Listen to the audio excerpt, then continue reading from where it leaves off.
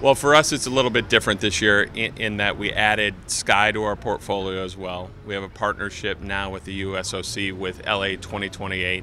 And then the last part of it is just kind of reinforcing the importance of what the IP at NBCU can do for a brand overall. So those are kind of our three big priorities.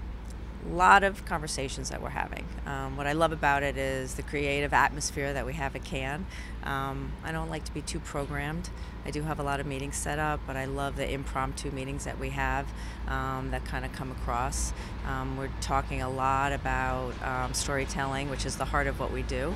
And it's just 4 days of just meeting a lot of people and just a beautiful atmosphere. Cannes is an interesting time for us because you're just kind of wrapping up the upfronts on the one side and then looking forward to kind of what's coming up. And in 2020 we have a very important election, as well as we also have the Tokyo Olympics in 2020. So a lot of discussions this week will fall into those two buckets. Right after our upfront meetings, our upfront presentation, a lot of the budgets actually started registering pretty quickly. So yes, we are in the heart of it, but what I'm pleased about is everything that we talked about in the upfront with our audience, products, and our storytelling and our content studios. We're doing a lot of collaboration with Xander.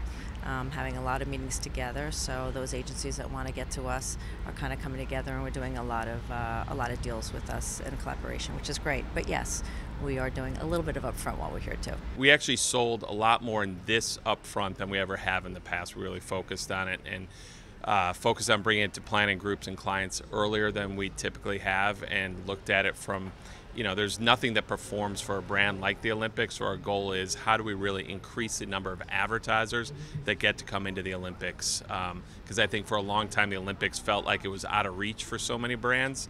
The nice part is now with having over 7,000 hours, there's an opportunity to really democratize the games and have some smaller brands come into the game. So that'll be a new experience, and I think that'll be a fun one for a lot of new brands. We're actually right now not the priority. They're talking about the SVOD service.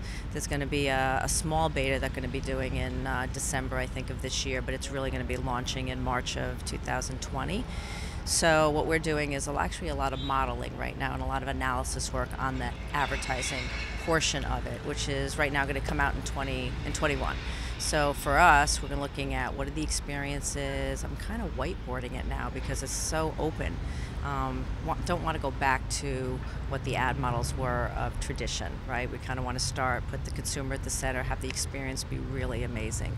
So next time this year, we will be talking about the AVOD service, selling it in the upfront for 21.